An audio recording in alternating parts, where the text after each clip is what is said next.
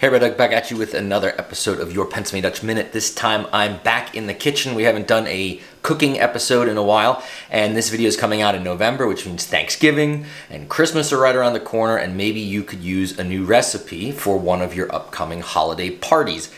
The recipe I'm sharing today is called Landis Cake. This was a cake that my grandmother made all the time. We don't know where it comes from. Sadly, I can't ask her anymore. Two thoughts are it could be from the Landis Store Hotel in Landis Store, Pennsylvania. It could come from there. It could also come from some old Pennsylvania Dutch woman whose last name was Landis that made this cake. We don't know, and it doesn't matter because it's delicious and it's an easy cake to make and it's something different. So we're gonna go into the kitchen. Well, we're already in the kitchen. We're gonna stay in the kitchen. We're gonna show you how to make a Pennsylvania Dutch style Landis cake.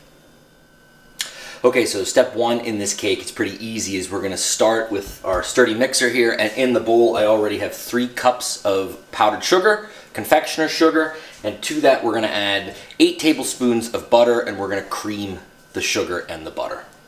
I'll put my paddle on here. Now powdered sugar can make a mess. Let's hope that it doesn't fly up like it does sometimes.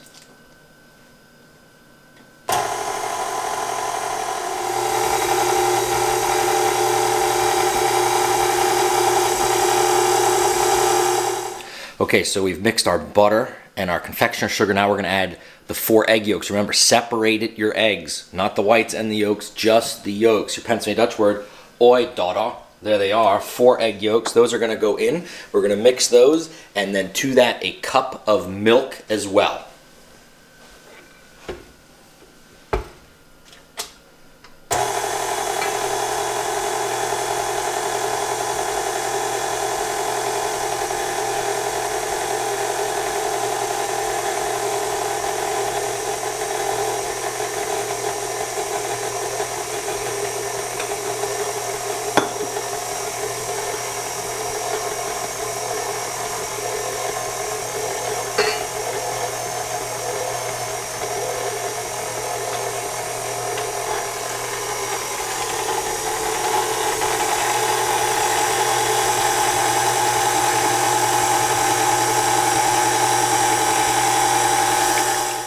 Okay, so we've mixed our confectioner sugar, our egg yolks, our butter, and our milk. It's quite soupy right now. Now we're going to add our dry ingredients. We have 2 cups of flour and 2 teaspoons of baking powder. So that's going to go in, and we're going to mix this up. We'll start to get a thicker batter, and then at the very end, we're going to add our 4 egg whites.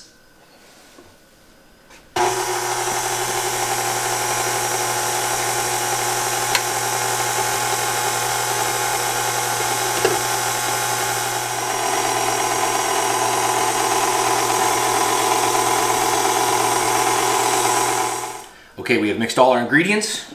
I have a buttered and floured cake pan.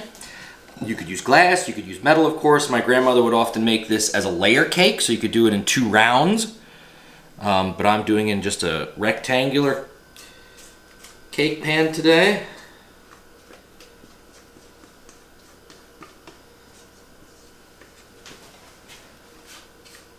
Don't let anything go to waste, otherwise it's not a Pennsylvania Dutch cake.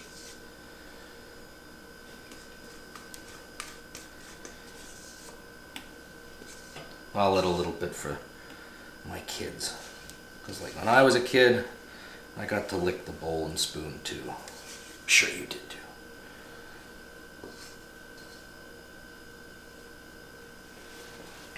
Okay, just kind of level it out a little bit. This is going into a 350-degree oven.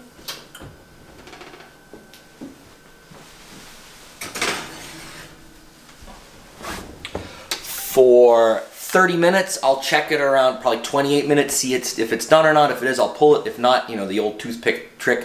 You guys know it if you've done any baking. So we'll come back in about 30 minutes and check on our Landis cake. Okay, so our cake has been in the oven for 30 minutes. I tested it, toothpick came out clean, so let's get this bad boy out of the oven. As you can see, put this here to cool a little bit. Nice golden brown. So the one thing I didn't mention, we're gonna let this cool for a little bit and then we'll taste it. But this cake actually, I love it so much that I asked my grandmother to make this as our wedding cake, a version of this, and she did. And everybody that was at the wedding loved it. So it's good stuff, trust me.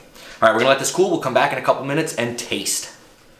So our cake has cooled. Now, you could do anything with this. You can ice it, you could powder sugar dust it, however you would want. And again, like I said, my grandmother would sometimes make this as a layer cake in rounds or in a cake form like this. It's totally up to you what you want to do with it. I'm gonna serve it completely plain though, because I like that way sometimes. Really good with coffee. Take this corner right here.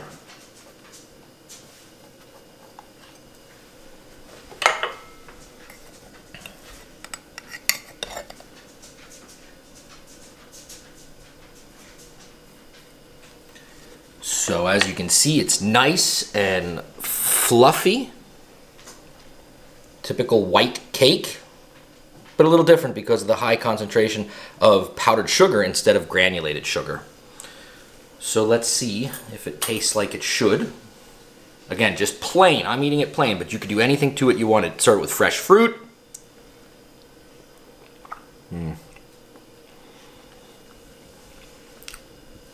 It's really a light and fluffy cake. It's not a heavy cake. Good with a good cup of coffee. Try Landis cake sometime. It's an easy recipe. Anyone could do it. I think you'll really like it. So I hope you enjoyed this video on how to make a Pennsylvania Dutch style Landis cake. We have other cooking videos on the channel. Please look around and find. I know there's one on there for corn pie and how to make sauerkraut. We'll try and bring some more cooking videos in the future. Till next time, if you like what we're doing here and you'd like to support the channel, please buy me a coffee. The link is in the show notes. Also, if you'd like to get your own Pennsylvania Dutch merch, we've added some new stuff to the store, so check out our Zazzle shop. That link is in the show notes as well. Till next time, dear friends, keep practicing your Pennsylvania Dutch and macht's gut.